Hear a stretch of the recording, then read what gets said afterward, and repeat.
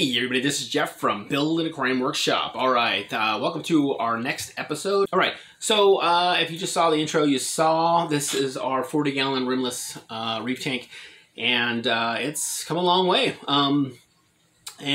Today's episode, though, we're going to go ahead and show you how to use this product. I'm sure many of you have heard of it, but in case you're newer to the hobby, maybe you haven't heard of it, it is called Reef Roids, all right, for your corals, and it is a powder. So this is something I have been using. This bottle has lasted me for maybe a couple of years. It's been a while. So you can see that that's what it looks like. And as far as what it is, I'll go over that. But this right here, what we do is we go ahead and we mix it with your salt water from your tank, and we'll go ahead and do that. And then we're going to show you there's two ways that you can apply that. As is true with pellets and anything really. If you're feeding like a Formula 1 or 2, frozen brine shrimp, anything like that, you can thaw them out ahead of time in a container. And in this case, we're going to use this powder. We're going to put a little bit in there. So we do have our little scoop here. Here's a little scoop, so we can scoop just a little bit out. So this episode's feeding your corals. But in this case, we're just feeding the Reef Roids powder. So we got our glasses on. We want to read what this Reef Roids actually is. Okay, so it is marine planktons. Okay, so read it to you just real quick. It's a blend of naturally occurring marine planktons, which contains a species of zooplankton that is unique to our product. Okay, so it's formulated to minimize water degradation, is ideal for gonopora, zoanthus mushroom, and all filter feeding corals. And you're supposed to, the directions, here's the official directions, it's actually on the bottle, is for every 100 gallons of tank volume, mix 1 teaspoon of Reef Roids with some water from your tank. And then for optimum results, use what I mentioned, use a syringe to target feed this mixture while the tank circulation is off. Otherwise, disperse the mixture in the tank. Best way to do that is just throw it into a power head, and that way it'll shoot all over the tank. And so that's our first method. We're going to go ahead and do that first. So scoop a little bit of water, okay? And we're going to go ahead and use 1/4 of a teaspoon, okay, which is plenty. And depending on your biological load, you might have a ton of corals, you might not.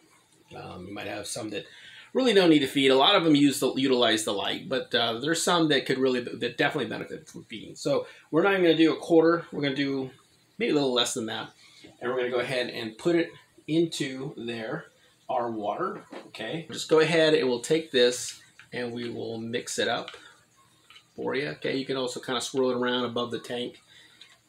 The tentacles come out on the corals that have them. Okay, so there's the power head right here. We're going to go ahead and we've mixed it really good just by shaking it, and then we're putting it into the aquarium there. And the pineapple coral over here next to the frog spawn has closed up big time as it has captured food. It took probably a minute or less for that to happen, and they will continue to open back up, of course. Start seeing the tentacles are starting to come out of both of these corals that you're viewing up front.